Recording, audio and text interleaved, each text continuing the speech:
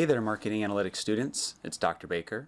In this video, we're going to be covering some of the highlights of the C-Tek Corporation Case Study, and more importantly, we'll be covering some issues related to resource allocation optimization.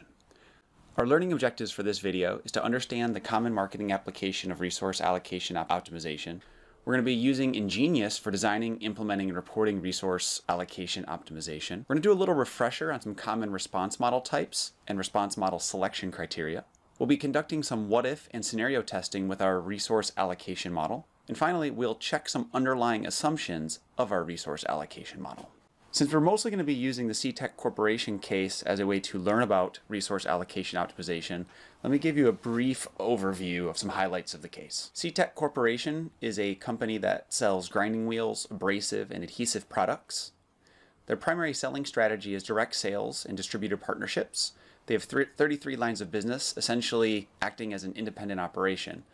Our hero in this case study is John Sawyers. He's a sales manager of the grinding products division. The grinding products division has 14 U.S. sales branches. Right now, John Sawyers is hampered because corporate won't let him hire an additional Salesforce member or members, so he's trapped at using only 52 at a max, distributed across these 14 different sales branches. The objectives of this particular project is to see if we can work smarter and equally harder. Can the extant Salesforce be reallocated to improve profits? There's going to be some needs that we need to collect if we're going to endeavor to try to figure out how to reallocate the Salesforce. First, we need to calibrate the Salesforce effort and impact response models for each of the individual 14 sales branches. By effort, we mean the number of salespeople, that's our unit of effort, and our impact is sales. The problem that we have here is there's a lack of helpful historical data about different levels of effort and impact at each one of these sales branches. So rather than using secondary data or historical data to try to calibrate these response models, in this case they did something where they tried to harness the managerial wisdom to establish all of the required modeling inputs. So the percent margin, the salesperson costs, the impact level expected for each additional unit of salesperson added at a branch, and so on. To see how this procedure of harnessing sort of the wisdom of the managerial crowd was done, check the Appendix 1 of the case. We don't cover that here in this actual video, but it is an interesting exercise in how to reach group consensus amongst a series of different managers. With the basic background of the case introduced, let's set up the resource allocation model within Enginius. There's a few things that we're going to need to pay attention to. We're going to need to set up a base scenario. We need to consider which different levels of inputs or number of salespeople we're considering at each of the 14 sales branches, and correspondingly the impact levels expected, and whether or not there's any segment level or global level constraints that we need to set for the model. In Enginius, we have an entire table dedicated to our base scenario. Notice that we have the 14 different regional markets organized in columns. Notice we have the current number of sales reps in the first row here. In this case, by current number, we mean the hypothetical current number or the status quo. And the current sales value here is also, again, a hypothetical value, again, harnessed through that managerial wisdom process that was described in Appendix 1.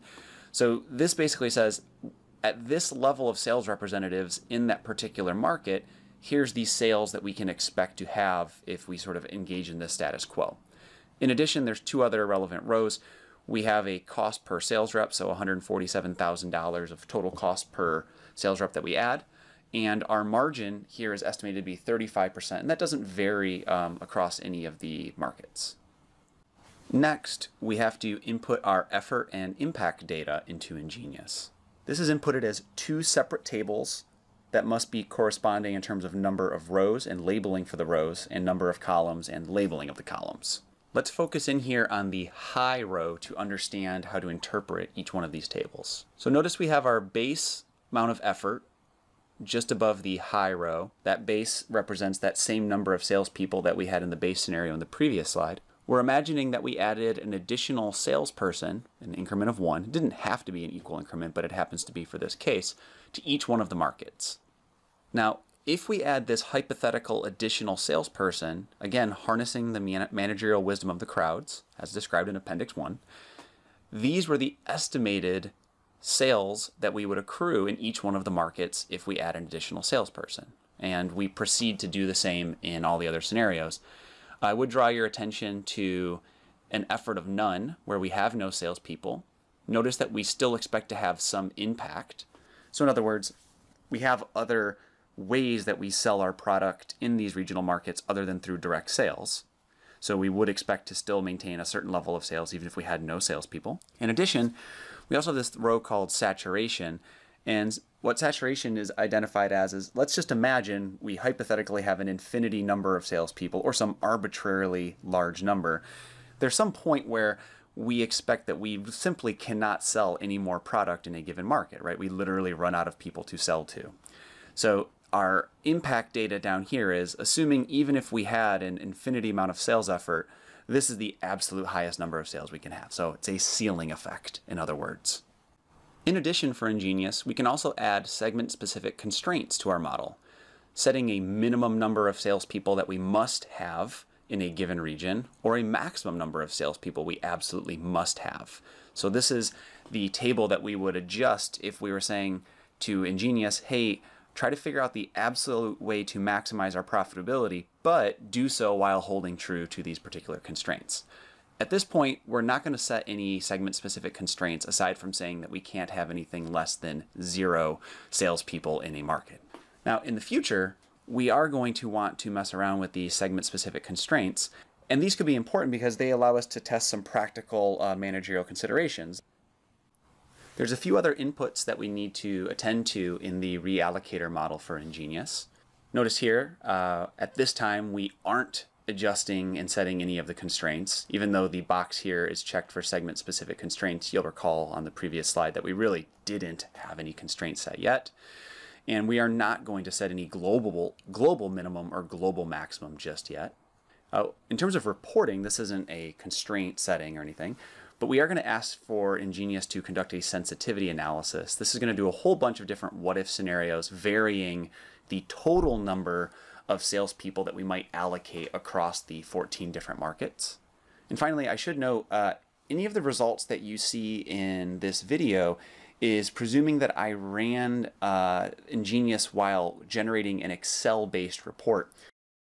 There's one more spot here in setting up our resource allocation model that we really need to pay attention to, and that's the response function. So for each one of these 14 models, Enginius is going to take the inputs, the different hypothetical levels of salespeople, and their outcomes, the different hypothetical levels of sales, and it's going to fit a mathematical response model uniquely to each one of these 14 markets. Each one of these 14 response models is going to be unique, but we have some flexibility in choosing how the actual mathematical form of the model is built. We can choose between an ad bug model, an exponential model, and a logistic model, or alternatively, we could simply select automatic. If the automatic option is selected, Enginius will test all 3 of the models in each one of the segments and select which one of the 3 fits best.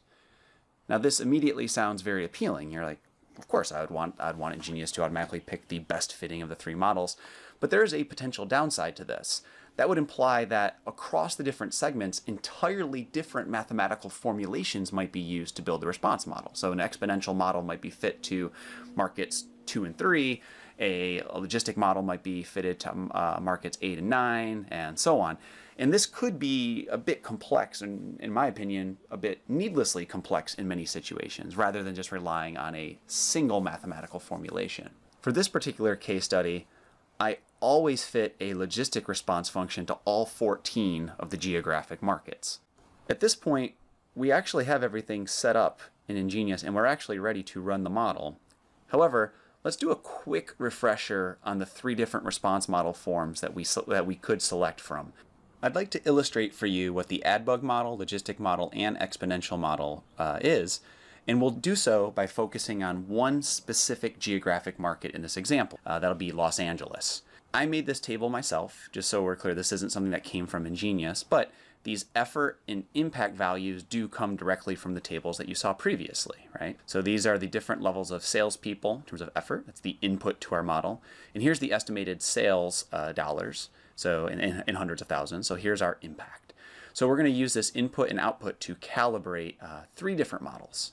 So I actually ran this simulation 3 different times, grabbed the numbers, and I will be placing them into the results here so that you can see them yourself. First, let's take a look at what the addBug function is. So the addBug function is usually presented in this particular form, where y, of course, is the outcome, x represents our input, and then there's 4 different parameters that have to be estimated: a, b, c, and d. And typically, the addBug function takes on a S-shaped curve. I wanted to represent the addBug function using the parameter labels that Enginius uses so that it's easier for us to map the parameters onto the function. So we'll see something called the floor, ceiling, slope, and intercept, and we'll use those to rebuild that. And then ceiling and floors means exactly that. So ceiling is the absolute highest number of sales we could have no matter how hard we try with salespeople, and the floor is the absolute minimum number of sales we'll have no matter how few salespeople we have. So after actually running an addBug fitted model in the ReAllocator model, the output includes this spot here where you see the parameters for each one of the 14 markets, in this case again focusing just on Los Angeles. And here are the parameters that were estimated for the ceiling, floor, slope, and intercept. So I take those numbers and I plot and I map them back onto the equation. And then if I take the different effort levels, I'm able to actually recreate in Excel or any other software tool, I could recreate this curve. This blue curve here represents, of course, the addBug fitted function. These red dots represent the actual original input data. Notice that the curve doesn't fit perfectly to the data, but it's a close fit. The other option that we can select from is the logistic function. We're pretty familiar with the logistic function. We've used it in several other cases and other examples. Also, it has 4 different parameters that have to be estimated: A, B, C, and D. And the way it's going to be presented to us here in the ReAllocator model is the A parameter is actually the ceiling minus floor, the D is the floor, the B here is the intercept, and the C is the slope. So typical way it's often introduced, or similarly, and this is the way the parameters are labeled in Enginius. And now I have my same for Los Angeles, same effort and impact data here, but now we have new parameters here, and I plug those into the logistic function here, which creates this blue line, this curve here. And again, notice that the curve doesn't perfectly fit the data, but it's close. Finally, the last type of model that we can choose is the modified exponential function. Modified exponential function has 3 parameters that need to be estimated: A, B, and C. And the way it'll be presented to us in Enginius is the A is represented as ceiling minus floor, C is represented by floor, and B is something called the exponent. And there's something a little strange about the floor parameter reported in Enginius. I would like to highlight that for you next. So here's our plot that we'll make for the exponential. Notice the shape of the curve is a little different than we saw previously. Again, this is the same input and output data, of course, and the fitted results are different because we are now fitting an exponential model, which takes on a slightly different shape. And again, the shape of the model fits close to the data, but not perfectly so. There's some error. And there's one thing I do want to point out that it was a bit curious for me, and I haven't actually gotten an answer from Enginius yet exactly what's going on. Originally, in the output parameter here for floor, there was a value of 1,412.17 here, and when I used that value and plugged it into the model, I was not able to replicate the same curve that was shown in Enginius.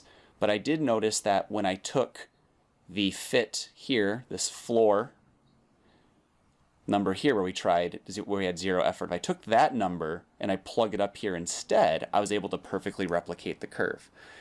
Frankly, I am not sure exactly what's going on there, if that's just an error or if maybe they use a slightly different expression of the model than I'm used to seeing, but either way, by moving that number up to here, I was able to perfectly replicate it. So we do have a fitted exponential model nonetheless.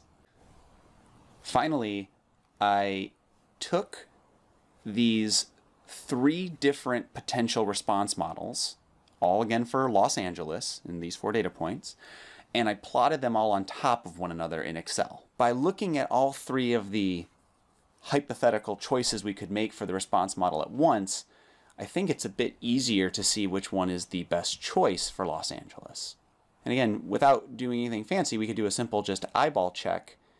We can clearly see here that the thick dotted line, the orange ad bug line, has the closest fit. This would indicate for Los Angeles, at least, that the best choice that we could make is to fit an ad bug line because it most closely fits the hypothesized values from management about what sales would be at different levels of sales effort. Although we should probably note that the logistic curve fits quite closely as well.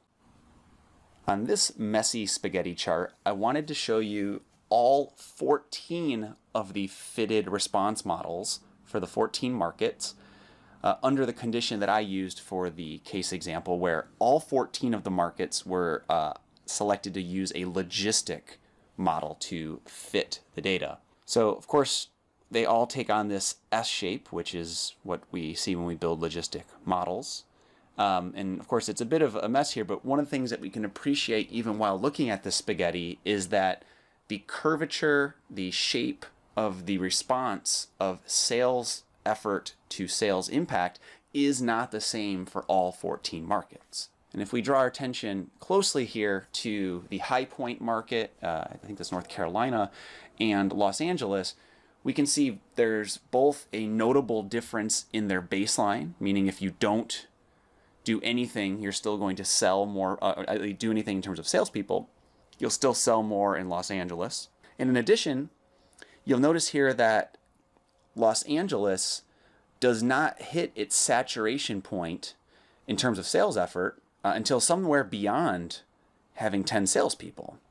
On the other hand, High Point reaches its saturation point right around about 7 salespeople or so. And we really aren't going to squeak out any more sales in High Point, regardless if we hire 8, 9, 10 or more salespeople. In Los Angeles, though, it is potential that we could sell more. Now, whether that's profitable is a question of whether we can cover the cost of the salespeople, of course. But it does demonstrate the important differences across these different markets. So at this point, we have covered the introduction of the case. We have established how to set up the allocation model in Enginius.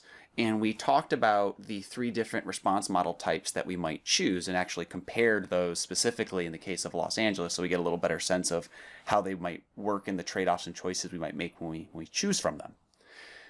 At this point, we'll stop this video, and when we come back in for the next one, we will actually look at the results of our RAN resource allocation model.